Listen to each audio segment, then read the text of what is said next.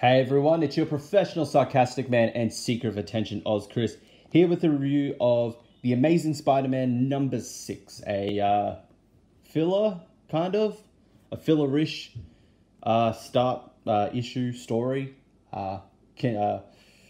actually kind of now dealing with the whole Spider-Man's roommate is a supervillain, no Boomerang, so it's nice they're actually addressing a lot of stuff that the new comic book day and issue number 1 addressed, but then got sidetracked over Spencer's clone saga. So I got the Ghost Rider cover. Although, you know, Marvel likes to pump a lot of unnecessary variants, I do like the Ghost Rider one, so I did pick up the Ghost Rider variant. So the main premise of this story is that Peter still dealing with the fact that Boomerang, a known supervillain, is now his roommate and trying to investigate what he wants, what he's doing. Unfortunately, being roped in by Boomerang into a kind of a supervillain meetup where everyone just relaxes and has a drink, have a fun time. While it's not particularly a necessary issue to read, it was definitely a fun issue.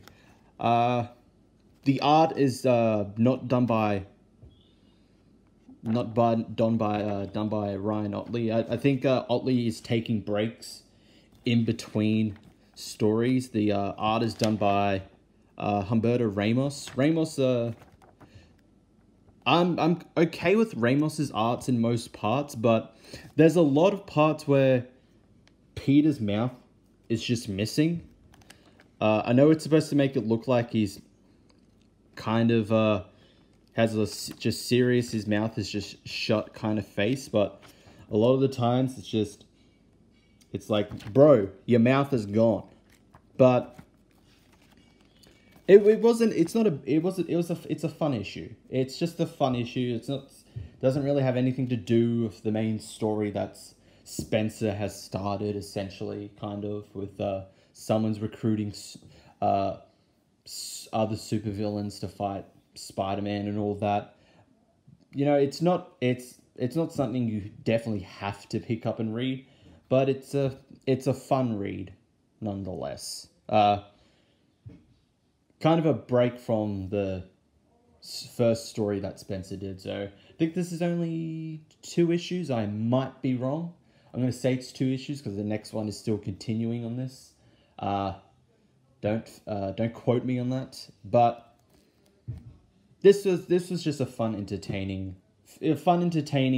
start to a filler. You know, not necessary, but you can still like it and read it and not feel like, wow, I just wasted $3.99 on this, or $7.25 if you're in Australia.